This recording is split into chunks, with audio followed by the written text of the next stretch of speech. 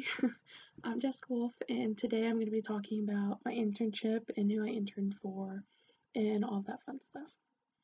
So, I interned for Stephanie Stiltner, who is the head of Family Connections.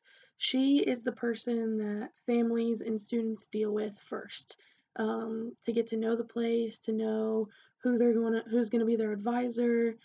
She is the first person that anybody ever sees when somebody's interested in UPike. She deals with more families than the students, but she also checks up on students and reports back to families, makes sure they're doing okay, sends family care packages, does road shows for sports teams, and we'll get into that a little bit later. So, how did we get started? I have a friend, Fallon Tallman. She works in student success, and I was really interested in working with her and being a part of the student success. But unfortunately, they didn't have any internships available. So I was like, I knew Stephanie. So I was like, does Stephanie do internships? And she's like, yeah, why don't you go talk to her? So I went and talked to Stephanie, and that's how this all started. And yeah, it was a very good decision.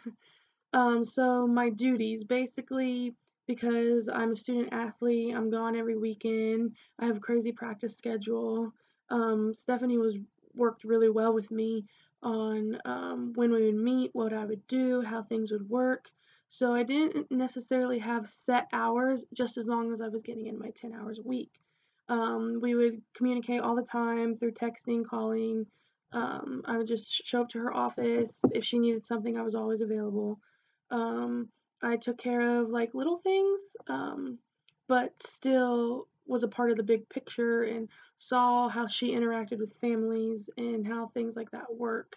Um, she did a road show for the cheer and dance competition in Bowling Green, and I set up everything that entailed, including what they were going to do for dinner that night, and just really helped Stephanie get everything set up. I called, got their hotel reservations, and that might not seem like big duties, but like I've never spoken to a hotel. I've never really done any of that. Like I always had teachers, professors, parents to do that for me. So like actually talking to somebody and making reservations and getting deals and getting dinner reserved, like that was pretty cool to start. That was my first duty that I did for Stephanie.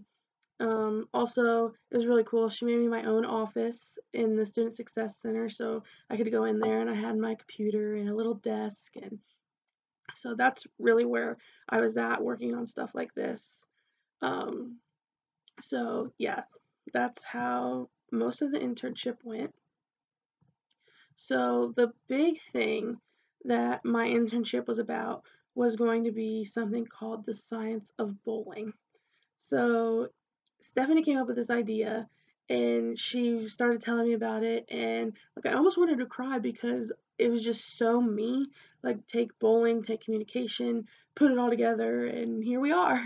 So basically what it was going to be is I would meet with Pike TV, and we were going to do a TV show called The Science of Bowling, and it would talk all about bowling, what it is, and then all about science and what that is, and put the two together and make a TV show out of it to get people who aren't bowlers to understand a little bit about how bowling actually works and how it's a sport, and just the very basic stuff, but stuff that people should know.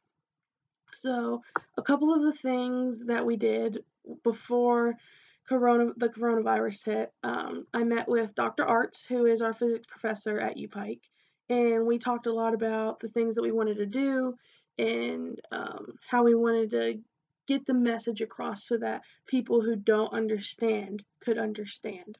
So, one thing that we really wanted that I have actually to show is to get people to understand like what the inside of a bowling ball looks like. So this is a asymmetric core of a bowling ball.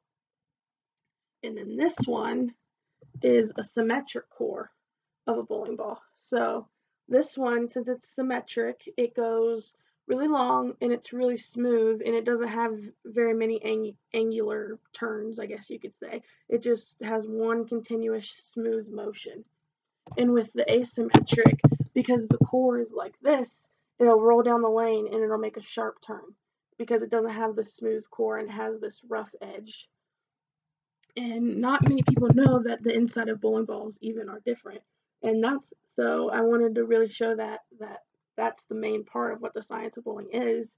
And then you have like the oil on the lanes and the lane machines and the pins and what they're made out of and what the lane's made out of, it if it's made out of synthetic or wood. There's just so much that goes into the science of bowling, and it was going to be such a cool thing. And we were supposed to start filming the Tuesday after spring break, but unfortunately we never made it back due to the coronavirus. But I do believe that it would have been something really cool.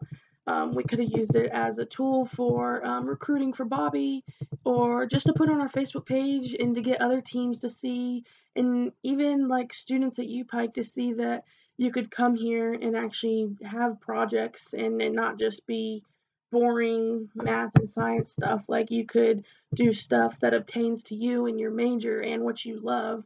And this was the main part of my internship, and I'm so sad that it didn't get to happen. But I've been talking to Stephanie, and hopefully, the next bowler who also is a communication major will take this project, and I'll work with them and get them to start. Hopefully, get this done because I know Dr. Arts was really willing to help, and so was Pike TV. So hopefully, we can get this done in the future. So, like I said, coronavirus ended um, the school year, my internship, bowling, ended everything. So it's really sad, but I'm still in touch with Stephanie. She's had some very nice things to say.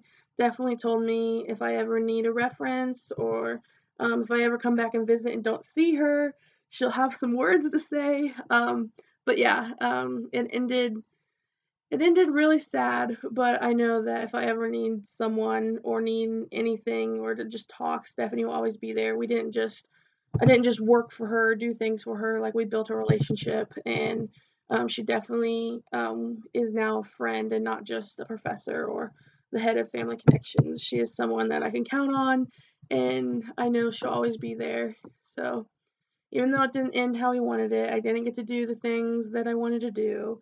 It was a very great experience, and I couldn't have asked for somebody better to work with than Stephanie. So, yeah.